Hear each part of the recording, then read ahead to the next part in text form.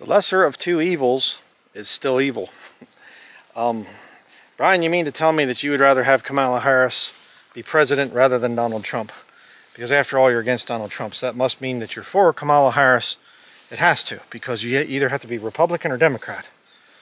There can be no other option. You know, a vote. If you don't vote for Trump, then you're voting for Harris. I've heard all that stuff. Okay, I've been around a long time. Some of you seem to forget that. You give me these statements thinking I've never heard them before. That's not the case, okay? I am not for Kamala Harris because I've said some things against Donald Trump. Get it figured out. Left and right wing are part of the same bird, all right? Professional wrestling. Hulk Hogan versus Andre the Giant, you know, the first WrestleMania. Oh, they're bitter enemies. They're going to kill each other and tear each other's heads off. No, they're just two actors working for the same organization. All right, Trump and Harris are both working for the same globalist organization. They might have two different little ways of appealing to their people that follow them so that they can either use the left to bring in a Bolshevik communist type revolution or use the right to bring in a fascist type of dictatorship or whatever else. But it's just two branches of the same system. All right, please understand that. But see, the philosophy is all wrong. Well, we have to vote for the lesser of two evils.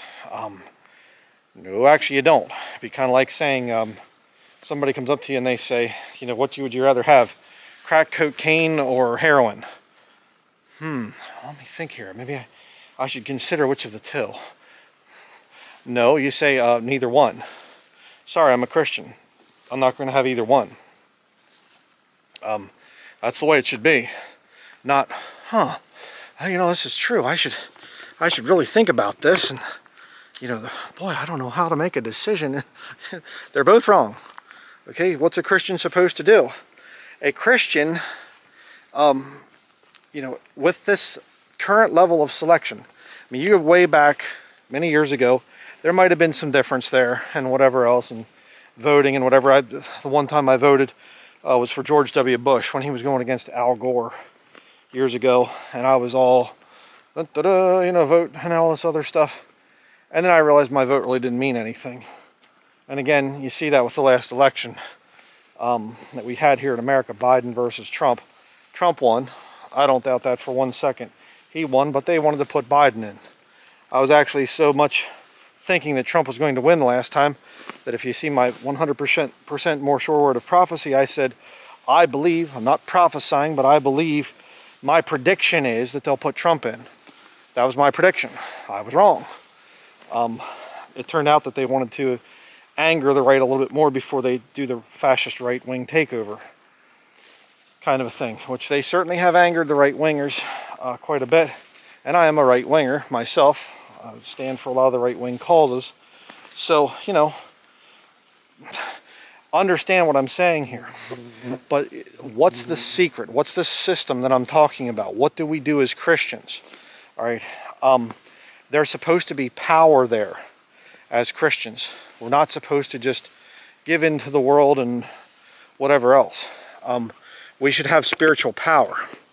All right. Let me show you a verse or two of scripture here. Get my little miniature Bible out. Some nice flowers out here right now. The yellow that you see behind me there, that's goldenrod, and of course the pinkish purple flowers are fireweed. Fireweed makes a very good tea, very medicinal tea. The Russians call it even chai, and it's really good if you ferment it correctly. Romans chapter 3 and verse 8 says, and not rather as we be slanderously reported, and as some affirm that we say, let us do evil that good may come, whose damnation is just. In other words, there are people that are out there saying of the apostles that they are teaching that you should do evil so that good may come. And Paul is saying that's such a ridiculous thing that their damnation, people like that are damned to hell. You're not a saved person if you would say that it's good to do evil. Let's do evil that good may come. That's not the mark of a saved person that makes that statement. All right. You have to watch out for that.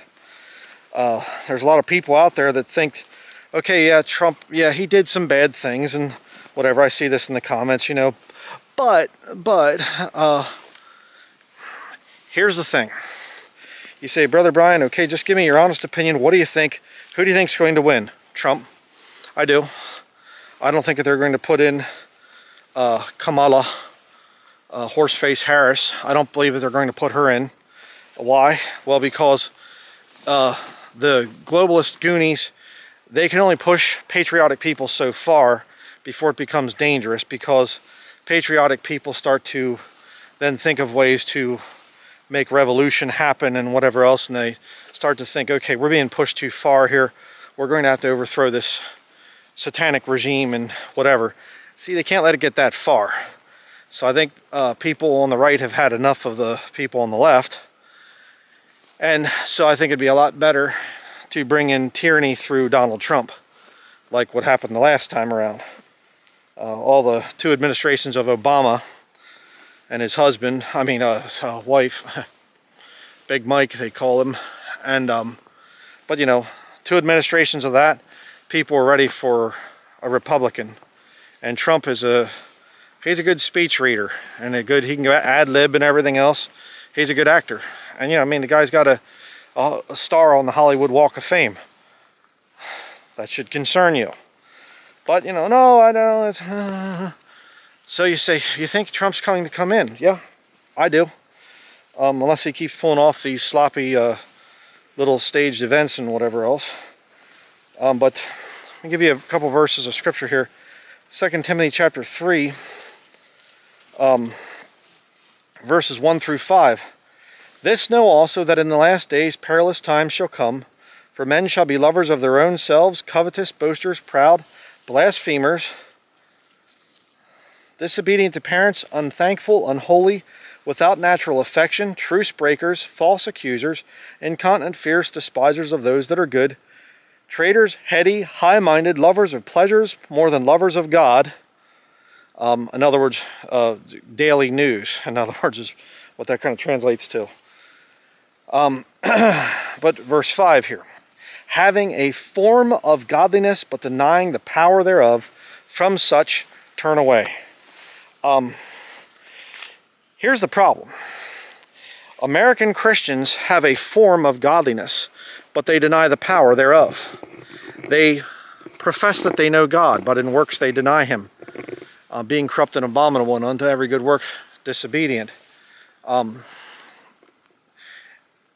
People here in this country, if the Christian church was stronger, the politicians would be very much afraid of doing anything that would upset the Christians.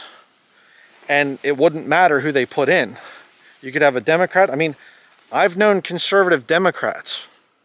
Show me one of those anymore. I mean, I guess that they still exist, but my grandparents on my mother's side were conservative Democrats. Professing Christian Democrats. Lifelong. And see, back in the years when churches had power, back in the early 1900s, the politicians were careful. They were careful with what they did. They couldn't push the tyranny too far. Then the whole thing with Lyndon Baines Johnson, when he passed the whole 501c3 thing, the Johnson Amendment, I think they called it, or something, where the churches were no longer allowed to do things that would influence public policy. They couldn't tell people who to vote for. And ironically, Trump overthrew that part of it. You can still have your 501c3 tax exemption, but now you can tell people who to vote for. And I heard recently Trump himself said at one of the speeches that he was giving, he said, oh, you know, Reverend Paula White. Why would you call a woman pastor a reverend? I don't think so, especially that witch. But, you know, the Reverend Paula White, you know, she's going to have it that you can vote in your church. You Christians need to get out. You need to vote. It's important that you need to vote. So now we have the churches used to influence the elections by making the politicians afraid. The politicians overthrew that ability with their 501c3 tax exemption. And then they came out under Trump the first time and they said, we'll get rid of that. So the churches used to make politicians afraid. Now the politicians use the churches to get votes. Churches are government institutions, by the way, if you didn't know that. But that's where we're at.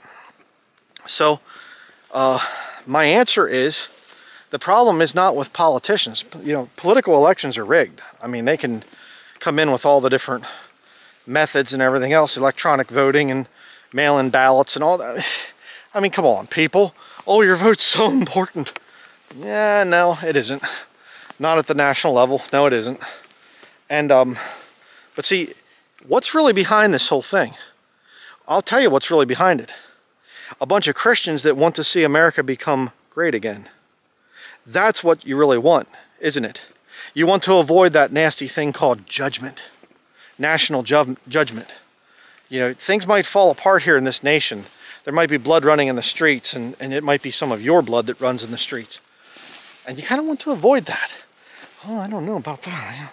I'll just go with this guy that's promising us that he's going to make America great again and bring it back to the way it was during his first regime in. That'd be a problem, because it wasn't very good, which I've documented. But let us do evil. Let us vote for somebody who's evil, that good may come. That's what the real problem is here. That's why I have a major issue with this whole thing. But you see, the Bible also teaches that if judgment comes to a nation, it begins at the house of God. The people who call themselves Christians are the ones that God will judge first. Notice it said there in the passage, 1 Timothy chapter 3, verse 5, having a form of godliness, but denying the power thereof. How many Christians are really a threat to the secular globalists out there? The deep state, whatever that is. Not very many. Not very many. Examine yourself out there. Examine yourself. Make sure that you're in the faith. Make sure that you're saved. I can't do that for you. It's a personal relationship between you and God. I'm not a holy priest that can, you know, come into my confessional box and confess your sins to me, and I can say, thy sins are forgiven thee, son or daughter, you know. No, I can't do that. You can't get a sinner to forgive your sins. Only a sinless man can forgive your sins, and that sinless man is the Lord Jesus Christ. I suggest you get things worked out between you and him, because cursed is the man that trusteth in man, and that maketh flesh his arm. Watch out for all the political stuff and whatever and the promises that these guys make. I mean, tell me one politician that has ever followed through on all of the promises that he's made. Not happening. Your faith needs to be in Jesus Christ, and you need to get your own life cleaned up. I need to examine myself and say, where am I wrong? Lord, what am I doing that's displeasing in thy sight? I want to have power, Lord. I don't want to be having a form of godliness, but denying the power thereof. And by the way, the passage said, from such withdraw thyself, or from such turn away. Okay, you get away from people that have a form of godliness, but deny the power thereof. These church buildings are so powerless right now, especially after 2020, doing all the things that they were told to do. I'd run away from those places.